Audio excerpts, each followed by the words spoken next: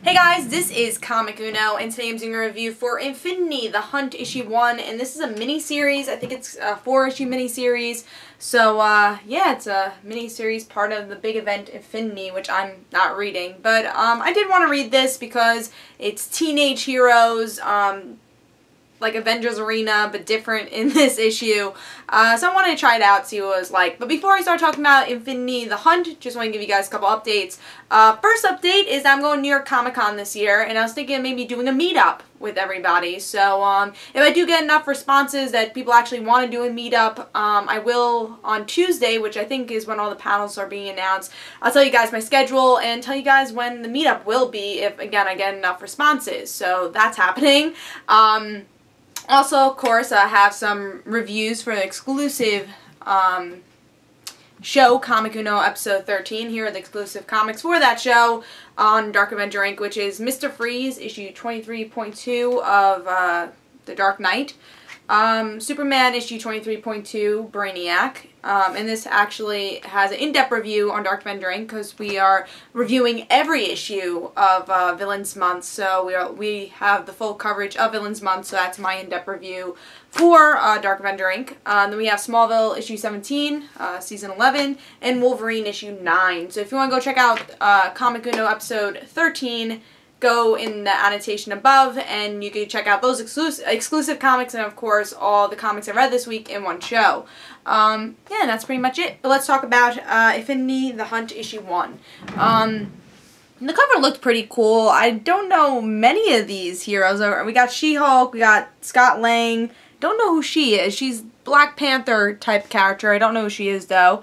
We got some monster coming and colliding into the scene, and I think this is Namora, so she's part of the whole Atlantean crew. So those are all the heroes we got on the cover. Really big mix of heroes. Definitely some unknowns in this issue, but I really like the cover, I really like the art for it, and let's see if I like the story. So in this issue we get to see all of these different schools are teaming up to have this big championship, which is called Contest of Champions. And they, different schools like the Jean Grey Institute, the Future Foundation, they're all bringing some of their students to challenge against each other and have, again, this big championship style hero event.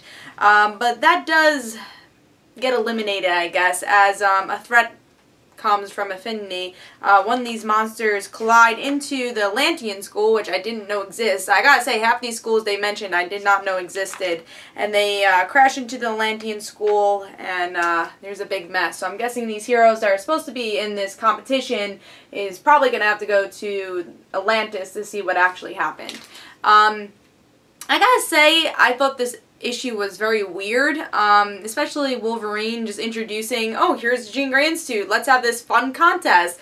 That's not Wolverine. He's definitely a character to be like, alright, I have a school, but I don't think we should do a contest. I think that's stupid. I feel like that Wolverine would be that type of character to think it's stupid and not be all joyful to have this TV-like Hunger Games contest. It's kind of weird to see other schools that haven't really been mentioned at all, like Wakanda's school, again, the Atlantean school. Only 3 schools that I think are prominent in the Marvel Universe that are mentioned here is the Jean Grey Institute, Future Foundation, and Avengers Academy. And then the other ones, I don't know if they've actually been in comics or are they just new schools. I don't know. Like Livtarvia, which is whole Dr. Doom's school. I was kind of confused by that. Yeah, so I felt like this was definitely out there because you wouldn't really expect this to happen with the characters that they use. Like She-Hulk, she's like, oh, I'm so happy, let's use our school to make this weird contest that really isn't needed. Let's just make a Hunger Game. It's like, I felt like it was a very forced story. It's like, oh, we want to make a contest, we don't really know how, so let's just do it this way. And I think that's what happened really in this issue. Very forced issue. And then the cliffhanger is supposed to be like, oh my god, Atlantia, what's happening? And I didn't really care about the cliffhanger. I don't really know why they built up to this championship type issue when I don't think there is going to be a championship as issues go on, because really they're not going to ignore this problem with Atlantia. So I thought that was a little bit on the weird side. So the cliffhanger I didn't really enjoy. The art was okay. It's still a little weird. Not really my favorite style art. Wolverine looks a little weird here. It's kind of, yeah, the facial expressions, everything. A little weird art, so that wasn't really perfect either. So, it wasn't my worst pick of the week, but it was very close. I just didn't enjoy this. I was expecting a lot more because I do like the teenage stuff, but it was very patterny. It was like, oh, let's introduce this school. These heroes are going to be there. And then they have a think bubble thing. Oh, let's introduce these heroes. Think bubble. I don't want to be here type thing. So very pattern-like. You felt like you were reading the same thing except with different schools. And then that weird ending, it just didn't really connect here. And it felt...